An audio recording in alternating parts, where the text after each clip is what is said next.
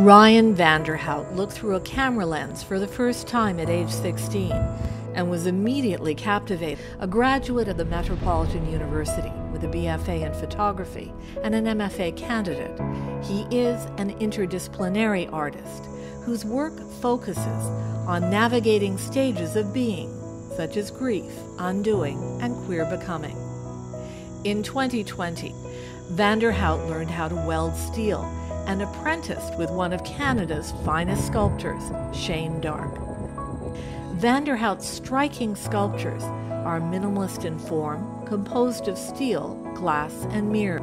We invite you to explore Ryan Vander Hout's superb artwork in our sculpture garden at the Eno Gallery or online at enogallery.com.